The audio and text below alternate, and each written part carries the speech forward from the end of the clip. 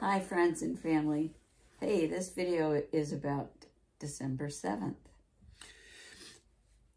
December 7th, we started out in, at the Dead Sea, right? And got up in the morning, had our breakfast, and drove off to Mount Nebo. Hi. And so as we drove, it was interesting. You could see this mist coming up off of the desert, and you could see the Bedouin tents in places, and the lower lands. At lower altitudes, it was really arid. They had cut down all the trees. There was nothing there. But at higher altitudes, there were some trees, and that's where the towns were. And so we got up to Mount Nebo. Can I stop a minute and Sure. say, do we have something about the Bedouins? Not very much. Do you want to say something about them? Oh, I was just going to say that the guide said they're parking on, their tents are on national land. And also that in 1965, the former king realized that Bedouins would destroy the land of Jordan if they continued to live off of it. And 65% of the population of Jordan was Bedouins at the time who were nomadic. And so he created villages, provided schools for them, and their literacy rate went from, do you remember? It was around 30% in 1965, I think, to 90-something% now. now. Right. And in fact, one of the guides that's part of the Oat group is Bedouin descent. Right. So there's been tremendous change in the population in the last 50 years. Yes, and they said only 1% of the population is now Bedouin. We're going to visit some Bedouins. Yeah, tomorrow. Yeah. Mm-hmm. Anyways, where are we? Well, Mount Nebo was crowded. Yeah, so we went to a craft center, and it was a center that was set up and partly funded by who? Queen Noor.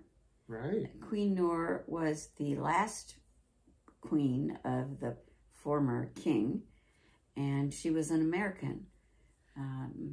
And she was his fourth wife, although the other wives were not alive at the time. She was his only wife when she was there and was queen. But our guide said she was very popular because she did a lot of work with NGOs and helped women and people in the countryside with gaining skills. And that was part of this NGO that her foundation helped to support, is this craft shop. Do you want to talk a little bit about it, Jim? Just very briefly, that she set up various craft industries so that Bedouins could, as they left the nomadic life, could take up a craft and a trade that would support them. And she was particularly anxious to support women in this. This particular center is outside, between Mount Nebo and the town of Madaba. And Madaba, we'll visit later on in the day, is noted for its mosaics. And so one of the things that this trade center does is it trains people to do mosaic work. And also some carpet, Persian, well, not Persian carpets, but a special type of carpet that uses camel hair. Anyway, so we visited that, and we saw a video, which I'll show you. Well, matter of fact, it's probably playing right now. And you can see the very fine work that they do in making these mosaics, where they glue the tiles down. They cut the tiles and then they glue them down using flour and water. Mm-hmm. And they do a process. It's an indirect mosaic system, and we won't go into the details of it. So we witnessed how they do this, and then we went in and spent money. Beautiful stuff, interesting people. We were glad to do it, and the prices were fair. From there, we were able to go back to Mount Nebo because the traffic there had let up a little bit, and visited Mount Nebo. Mm-hmm. Why did we do that? Well, Mount Nebo is identified as the location where Moses, who is a prophet for actually Muslims, Jewish people, and Christians, Moses led the people out of Egypt and out of the slavery in Egypt into the promised land. But they wandered in the wilderness for, I think, like 40 years or something. And Moses was told he would lead the people to the promised land, but would never be able to live there with them. And at the end of his life, near the end of his life, climbed Mount Nebo, and from Mount Nebo could see out to the area that was the promised land for them. And that's the River Jordan area, basin area. And then he died. So he did not see it, and he charged Joshua to keep people going to the promised land. Right. And so it's an important Christian holy site, and I would imagine an important holy site for Muslims and Right. and Jews as well. Right. And there's a church up there that parts of it were built in the 6th century, and there's beautiful mosaic floors underneath it that we were able to see. Mm-hmm. It was pretty amazing, the shape of the floors. And I think this is the one where one of the stories is there were people who were destroying the floors. Yeah, this is the iconoclast movement of the 8th century. And they were going around and destroying icons, hence being iconoclasts. And they would deface anything with a face on it. And so they were destroying mosaic floors, statuary, all sorts of things. So the priests put sand over the mosaic tiles, and then put another layer of mosaic tile over it that was just designs. So the surprise of the people who were relooking at the church is that they found all these beautiful mosaics underneath the other mosaic floor that was just designed. So, yeah, it was very neat. Yeah, it was really neat. Then we went on to the town of Madaba, and we visited the Church of St. George, which has a famous mosaic floor that has essentially a tourist map of the Holy Land during the time of the Crusades, I think. And as we went back to the bus to get onto it, we got some more pomegranate juice, freshly squeezed pomegranate juice. Yum, yum. It was delicious. A little sweeter than the last pomegranate juice I had. So maybe the pomegranates were more ripe. I don't know. One of our reasons for going to Madaba, other than the mosaic, was that we were going to do a home visit there. And with these home visits, we broke into groups of 7, and each group of 7 went and visited a family.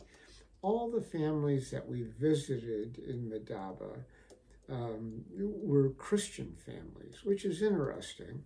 And the Christians make up about 10% of the Jordanian population.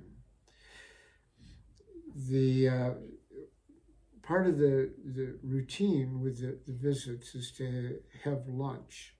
And so the house that I visited had the father there was a pharmacist, recently retired, and the wife had been trained as an archaeologist and now kind of does part-time artwork. And they have 2 children, a boy and a girl. The girl's a senior in high school and getting ready to go to college and wants to go overseas. And the family is totally supportive of her being able to do that. The meal that we had was a great big platter, a big dish, shallow bowl heaped with rice and some vegetables and chicken. It had been cooked in spices. And then when we put it on our plate, we also put some yogurt down on the plate with it. And there was some tomato-based sauce that I don't know what it was that I put on it. And there was a bowl of hot little red chili, mashed up chili peppers that I put some of that on. That was nice and hot. I'm going to get something in a minute while you keep talking. Okay.